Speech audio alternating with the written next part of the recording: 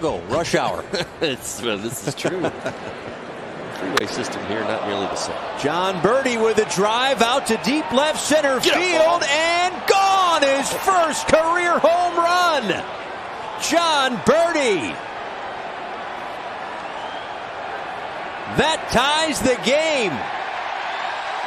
And he will easily get the ball back. The instant emergent leaders on this organization. He's been here for a very long time. He's going to be doing some amazing things, both defensively and offensively for us. And rounding out things in the ninth spot, Mr. Pablo Lopez. He does obviously have an amazing fastball and changeup, but don't be surprised with his bat. He's left-handed. He swings it with the best of them. I'm trying to take some tips from him myself, and that's our Miami Marlins lineup here today. He missed some time because of an injury sustained in Miami at the beginning of the season. John Berti swinging and sending one to deep right center field, and Berti gets it going. A leadoff home run for John Berti to right center field, and it's 1-0 Marlins. Oh, I'm glad I slipped it in early.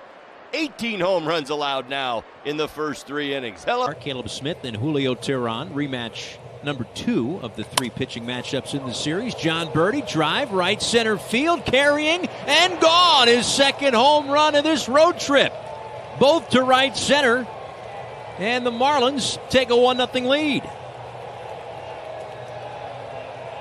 You know, Berti's all about altitude, right? I love the altitude. Oof. John Berti, fly ball, left field. That one's going to fly out of here. The Marlins go back to back.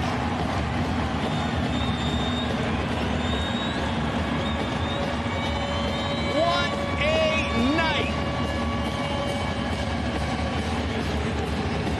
Debut on July 28th.